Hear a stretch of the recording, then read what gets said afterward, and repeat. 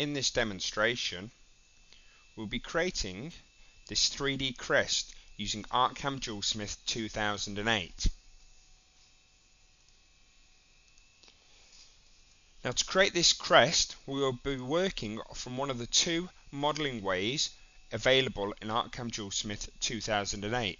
Two ways of working are, the first one is working with bitmap layers. Now this is, and bitmap images is the way we're going to be working for this demonstration.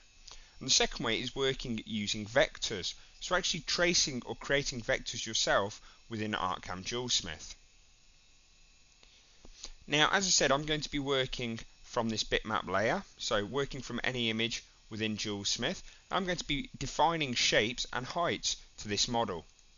So if I come across to my 3D view, and this is where I'll start to model and add height to those shapes. Now, new in 2008 is the ability to actually model within the 3D view.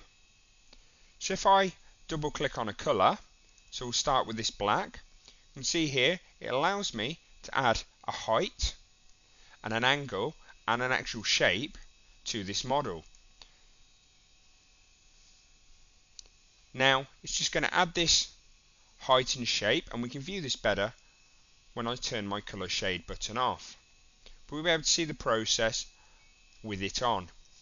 Now that's just doing the black, so if I just work my way through the colours quite slowly, just double click on the colours, assign an actual start height or a shape to these, we'll start to add different heights to my actual crest itself. So we can see that the red is slightly higher than the rest of the model.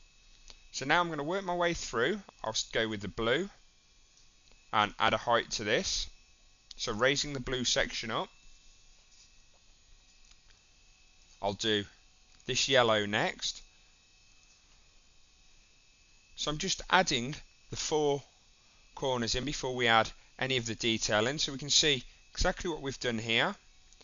If I just close this down so we can see this better, we've actually raised up all of the crest by a certain height. If I just finish this off so we can see exactly what it looks like, just go through the yellow, add a height with a dome on, so we'll go slightly higher.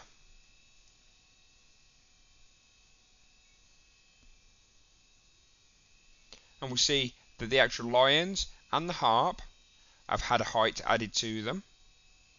Now I've only got a few colours left to add some height to, so I've got this paler colour here, the black for the lion for around the mouth, and the actual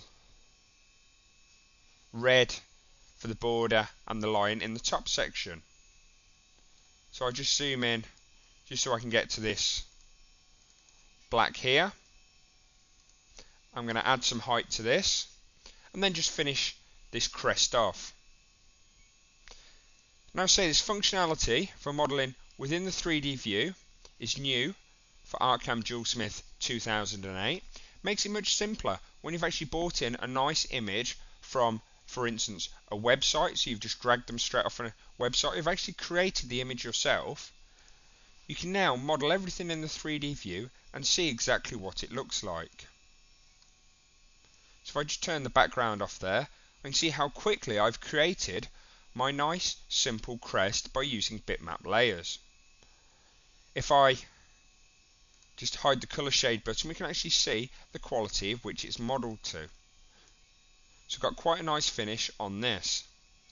If I just turn this back on, you can see we now have the representation of our finished equivalent of a fully painted 3D sign within ArtCAM JewelSmith 2008. Now this crest could be saved out for later use to be wrapped on the top of a ring, for instance, or as a pendant, or again used on a sign. It could be used for a whole variety of different things. Now from this demonstration we've seen how quickly and precisely you can create nice 3D images using bitmaps within ArtCAM JewelSmith 2008.